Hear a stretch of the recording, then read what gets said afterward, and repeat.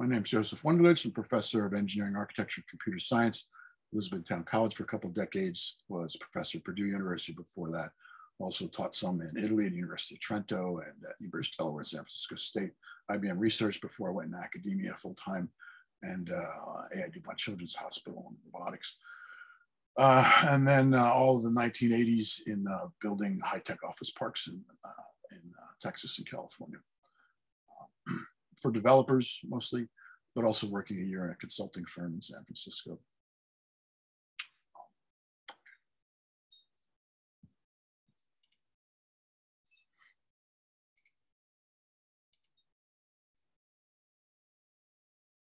So we are in an introductory course here. And this is the advanced course, but the introductory course that we are in is here. And we are now down in here, make this a little bigger. And so we've discussed all the fundamentals of computer technologies from transistors on up. Not in depth, and that there's other courses for that, or the gate level design. There's other courses that teach them that. But basic stuff, and we're building now towards graphics cards, and we want to first look at the physics and technology of waves, analog and digital waves, and then talk about some human vision, and then some physics of colors and color and display technologies.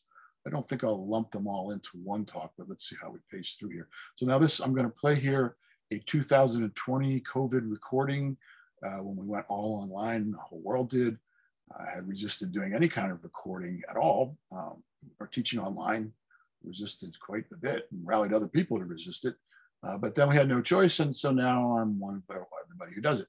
I have a YouTube channel now, close to 300 videos on there. They're not all lectures. So we're going to go into number 20 here, and that's here on YouTube. I'll play it from YouTube. There's PPTX with embedded audio, as well as MP4s and PDFs on the college web server, and then I then upload them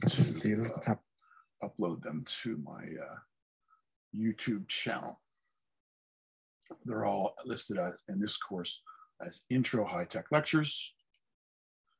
So right here.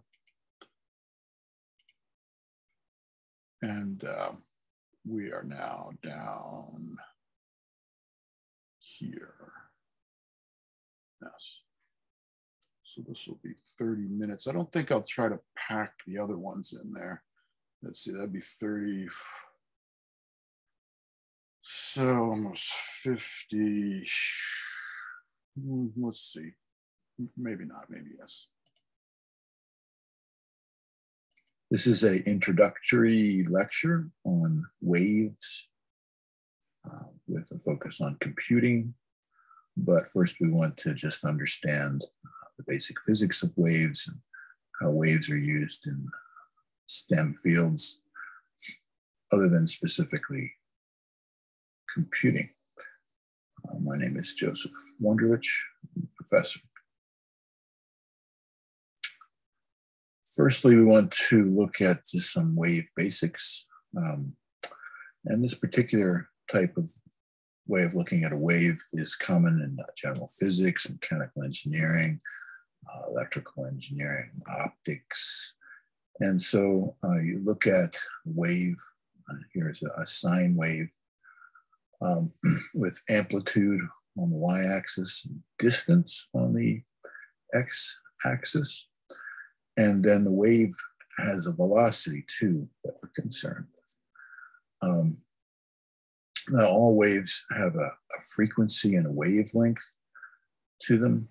And the frequency is how many times it oscillates. It goes up and down per second, given time frame. That's hertz is the unit of measurement there, abbreviated Hz. And so this type of wave, you see here, its frequency f is equal to the velocity of the wave. It's vector notation there with a little arrow, the V divided by its wavelength, which is the time it takes to oscillate completely.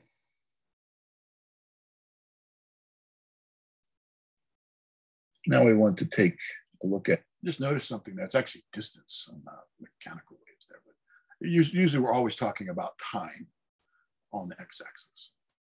The same kind of sine wave, but this time, instead of talking about the wave propagating with a velocity, we're talking about time now on the x-axis. And this is the more common way of looking at a wave in computer science, computer engineering, electrical engineering, power circuits, alternating current, which we'll learn about in another lecture, electrical engineering signals. Engineers take a course in signals and systems. You learn all about waves and things in the time domain and the frequency domain. So in this graph, we see amplitude again on the y-axis, but this time on the x-axis, we have time. And we're talking now about a period or a cycle. Now, it's still a wavelength here, but we're mostly concerned about the period or cycle. In a computer, you talk about a machine instruction cycle or clock cycle. It's versus time. So here, frequency, again, in hertz, is now we're looking at it as equal to 1 over the period or 1 over the cycle time.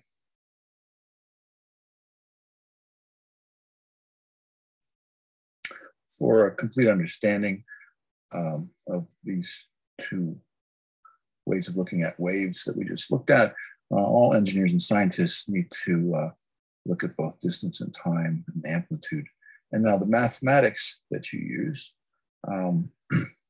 tools, math is a tool. You should like your tools. Is trigonometry, trig functions, sine waves, and cosine waves. And we use calculus,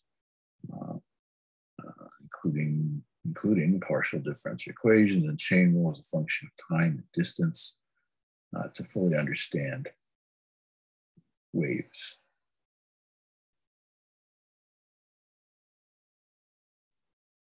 Now we want to make it clear about the difference between analog and digital. Digital being what we're going to use in the computer. But firstly, analog. And analog, most of the world is analog. And so we need to sample that analog world. We need to transduce it in some cases where we have a sensor that's taking analog or detecting analog variables in the environment and making them digital. So we want to understand analog versus digital in computing and in all STEM fields. Dictionary definition is a continuously variable quantity. No abrupt step changes over time, which is what we'll see in the digital computer. That step change is a key thing. That's what triggers the events in the computer. We'll get to that. And the math that you use because of the continuous nature of analog waves is integrals and derivatives of function, of trigonometric function. So in the calculus, integrals and derivatives are part of calculus, and the trig function has to do with the different waves, sine waves, cosine waves.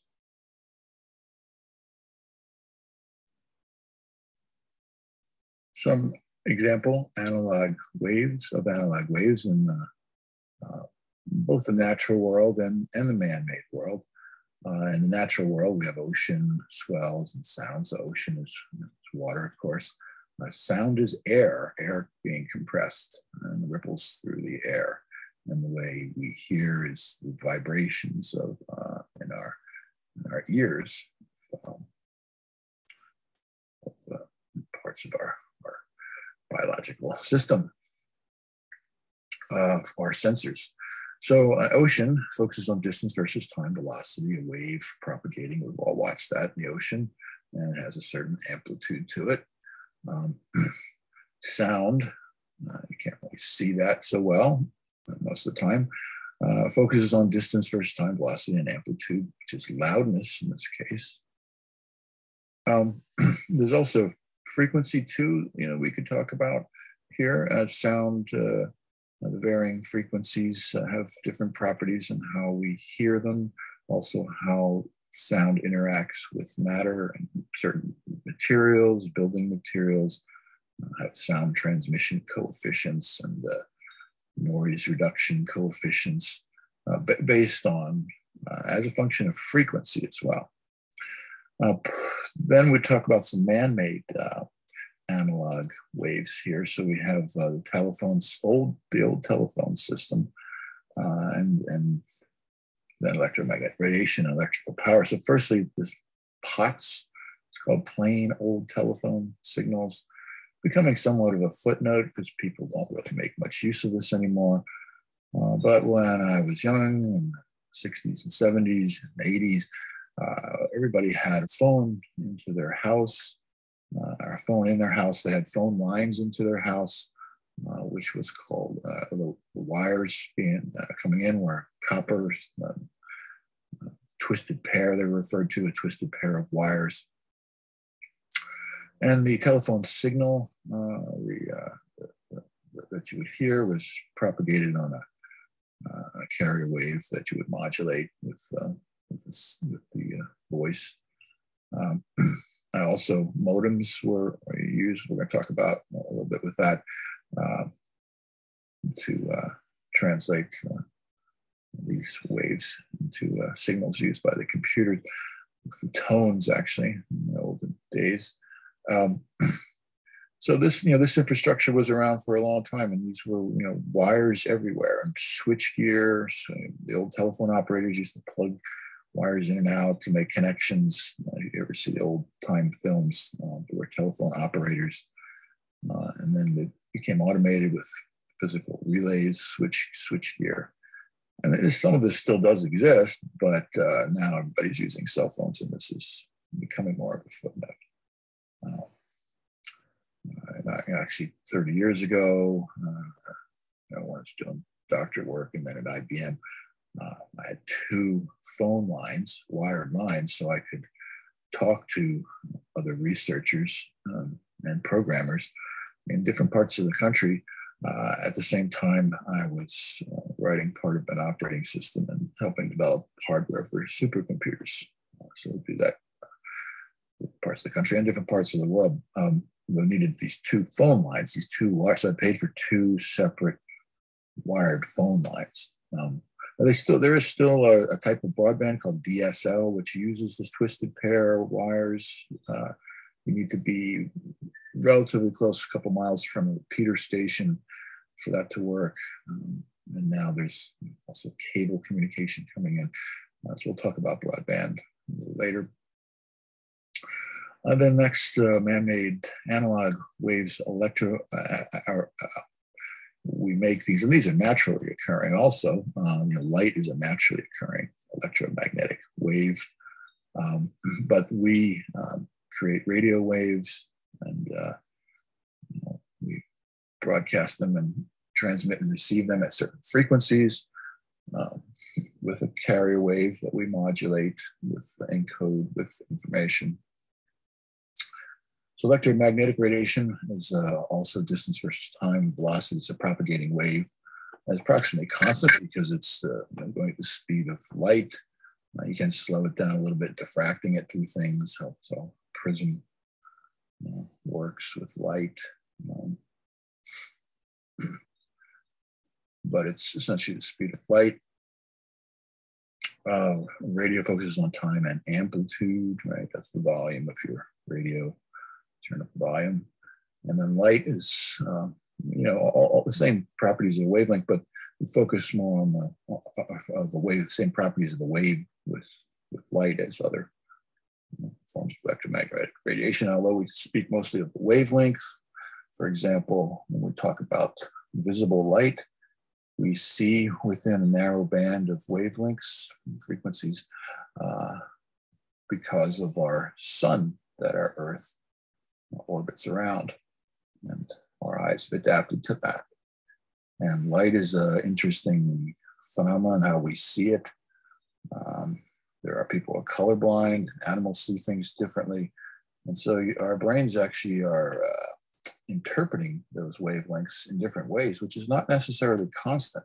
There's a general average way that all humans do, but then there's deviations from that with people in colorblind, and animals see things differently. So that's the way our brain actually sees light, the colors we see, and how we differentiate is I won't say a trick, but it's somewhat of a, it's an adaptation of how our biological processing interprets and differentiates color.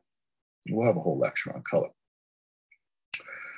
Now, electrical power, now that's, of course, there is lightning, which is natural, but for the most part, we're going to focus on man-made power in this course. So focus on, and we're going to focus on time and amplitude.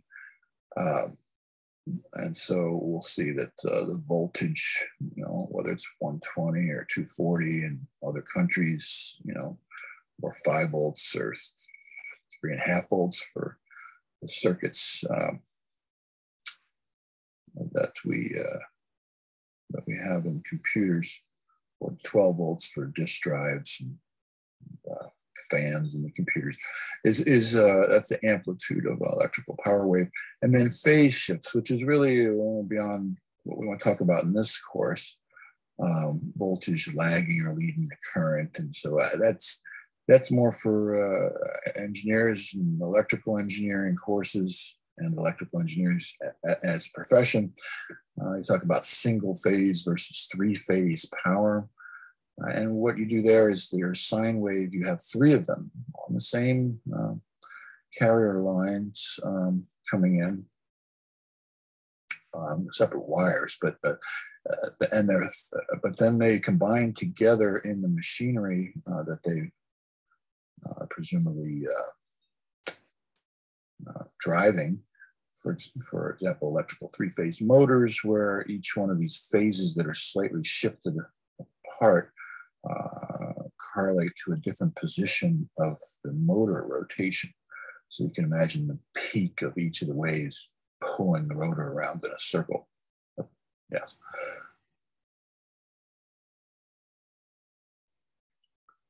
So we understand analog a little more. Now we want to understand digital.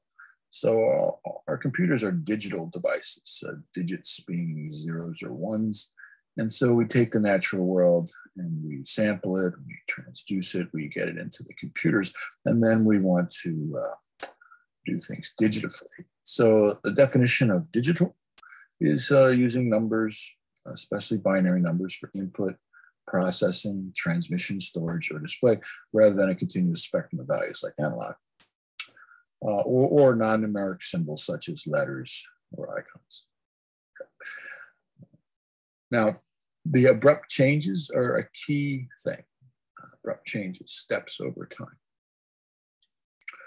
And we're going to see in a second how that's used in the computer. And later on, more detail in other courses, certainly quite a bit more. It's an introductory lecture, introductory course. So the mathematics now are summations, so sigma. If you ever see time series, you'll see that in other courses if you continue in electrical engineering kind of things, mathematics, a time series. So that's different than calculus with differentiation and integration. We're talking about summations here and time series. Here is the most important aspect of waves for computing applications. The digital wave example in a computer, your clock, the clocks, various clocks have a square wave like you see here, voltage versus time, where you have a leading rising edge and a vertically, and then a trailing falling edge vertically. of the clock pulse. And you want to think of those edges as triggering events in the computer. So for example, in the computer circuits, changes between machine states, the finite state machine that we learn about in other advanced courses, that is in the control unit of the CPUs, the cores, the processors, that is a function of the clocks, and that drives the pipeline stages and how things are sequenced. Each of those changes of state are triggered by clock edges. And also another example is your reads and writes from memory cells. And so when you put an address on the address line and wait for that signal to stabilize, and then you're, say, for example, reading from memory, and then once that signal on the address line stabilized and you're pointing at something in RAM, the CPU is pointing at something in RAM, then you have this clock edge that comes along and says, bang, go, retrieve it. And that's how that works. Another example is the opening routing pathways for data. Learn about this in other courses, the multiplexers that route different information and the data path, the CPU. For example, things coming from registers into the ALU, arithmetic logic unit. And then once you do some computation logically or arithmetically with those values, that data, then routing it against somewhere else, all that happens on the edges of clocks, each of those events. Now that we understand analog and digital signals and waves, we want to talk about going between the two. The modem, traditionally long ago, was for your twisted pair of copper lines coming into your house or office, and converting, at the time, was tones, sounds, encoded sounds, in analog coming across the twisted pair wires, and that would be translated into to digital.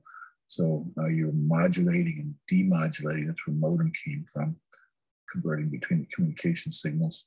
Now we have other kinds of modems, cable modem, for the coaxial cable that comes into our house, connects to our computers.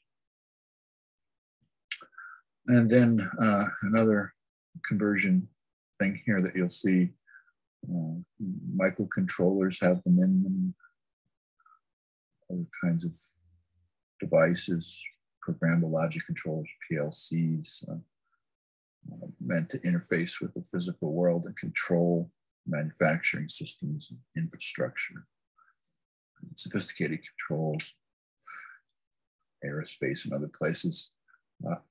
The ADC means analog to digital converter, and the DAC means digital to analog converter, for allowing digital computers to control the mostly analog physical systems of the natural world. Now we want to speak about some wave limits and how they apply to technology in general. The speed of sound in dry air. Remember, you do need air for sound to travel, or water. You need some kind of medium. Sound does not travel through space, a vacuum. And Mach 1, we speak of speeds of aircraft and spaceships in terms of Mach. So 775 miles per hour, you may have heard, is Mach 1, break the sound barrier at that level. If the plane's going that fast, you get sonic boom, where the sound waves emanating from the engines, the aircraft actually catches up to the speed of the or the emanating waves, and compresses them until there's a sonic boom as it passes through each Mach level. And so in metric, which you should get used to in all things scientific, is 345 meters per second. And we want to compare that now to the speed of light, right? All electromagnetic radiation, radio waves in a vacuum is approximately 3 times 10 to the 8th meters per second. And then also an important note here, people speak of light years and they say, well, it took light years to do. Well, that's not correct. Light year is a distance, not a unit of time. A light year is a distance, not a unit of time, and it's the distance light travels in 1 year. And then this is important too, I think, because it explains why there's lags, or there's a difference between sometimes what you see and what you hear, like when lightning strikes and then you have to count so many seconds, you see the flash and then you hear the sound. A little bit later, it's based on this. And also just understanding the difference between the acoustics of what's coming out of your speakers and music versus the transmission of communication signals wirelessly. So, the question here is, how much faster is light than sound? The answer is, well, we know what, since 345 meters per second equals 3.45 times 10 to the 2, right? You move the decimal point over to the left 2, that means you got to raise to the power 2, 10 to keep the same number. And then we just divide our speed of light divided by our speed of sound, and we get approximately 10 to the 6th, which is 1 million times faster. 6 zeros. Also important to know that electricity is going approximately the speed of light. You say, well, it's a third. Well, yeah, but the speed of light is so fast that, when you're going a third, you're still going, compared to everything else that we think of, the approximate speed of light, really. But say a third the speed of light. And then finally, some trivia here. My first course that I ever taught was when I was a physics grad student in 1988. And I taught astronomy and physics. So we'd talk about space travel and how far things are, probability of being able to get there in any kind of reasonable amount of time. And so you can look these up on your own. This is not homework, this is just for fun, but how fast is our fastest spaceship? And there's some multiple of Mach, of course. We're not going the speed of light or anywhere near that. How far away is the closest solar system? Well, it's a couple light years, maybe 2, 4. So think about that. Going at the speed of light, if we could go anywhere near there, that speed, which we can't. And then how long would it take our fastest ship to get there? You're going to see it's much longer than you might realize. However, how long would it take radio and TV broadcasts to get there? Well, that's a little more likely because that is going the speed of light. So you think about when we started broadcasting into the air, mid 20th century. And so how many years has it been since then? And think about how fast things travel at the speed of light. And so, what radius around the Earth, how far out could there be people possibly hearing us? And then, of course, if they did, they'd have to broadcast back, and then, we'd have to wait a period of time to hear them. So, cut that time in half if you want to actually hear back from, the distance in half, that radius, if you want to, I guess, if we could possibly be hearing back from anybody at this point. So we broadcast all different frequencies, and the way we do it even early on with radio signals is we broadcast into the air, out towards space on these radio antennas, and then it bounces off of the ionosphere, and then people can hear it in other places. other than the people who are in direct line of sight with the antennas. Then you don't have to wait for the bounce. And now we have, cell phone repeater towers, and you can bounce off the satellites also, right? So this is something to think about there. And, to give you a hint, we're not likely we're going out of the solar system. It takes a couple of years just to get to Mars, and then even longer to get to the moons of Jupiter, where there might be some life under the ocean, frozen ocean on one of the moons, Europa. But going to another solar system, you'll see it's just out of the question in a spacecraft at the speeds that anywhere, even if we double, triple the speeds of how fast we can go in space now, it's still not feasible, you'll see. However, there is a chance with radio waves that we could listen and hear. And there's a whole project called SETI, S-E-T-I, you can look up to see that. We've been doing that for a while.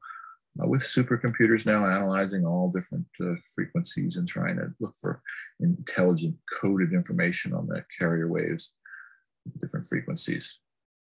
But that's just for fun, if you would like.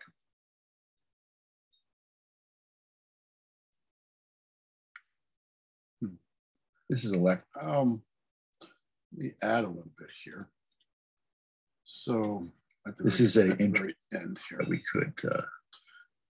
So astronomy and space travel and aerospace is more than just a passing interest of mine. So I taught astronomy in 1988. But before that, my father worked on Apollo missions and defense contracts in the 50s and 60s. This is an Apollo rocket you see behind me. Just show you his thing here real quick. Listen and hear. And go to my personal site here. And this is my father's site. I'm speaking it. I made this for him. I mean, he died 14 years ago. But he was in World War II, and then as a soldier, infantryman. He didn't want to go in the Army. He wanted to go in the Air Force. His father wouldn't sign the enlistment papers when he was 17. This is middle of World War II. So on his 18th birthday, he got drafted into the war, spent 2 years in the trenches in the Philippines. Didn't have a bad job. I mean, he had to go out and do lots of warlike things, which he had PTSD kind of memories from. But he tested genius level when he did his Army test. So they made him the clerk for an entire company, even though he was only 18. So he kept track of all the weaponry, and which he said was sad near the end of the war because nobody actually wanted to fill out the paperwork. So they were just driving Jeeps into the ocean just so they wouldn't have to fill out the paperwork. And then he came back and he was a GI Bill, went to the University of Houston, was an engineer there, and then joined the Texas Air National Guard. Almost went to Korea with that.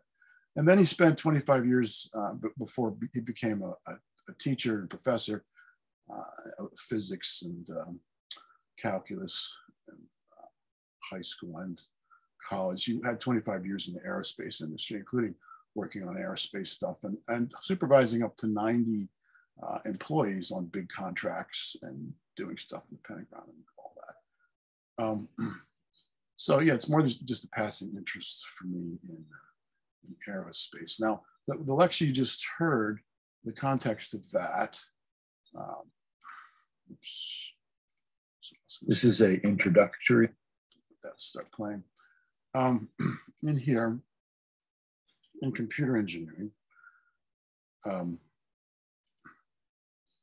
this course was a required course for all computer engineers for the first 20-something years I was here. And now it's going to be an elective.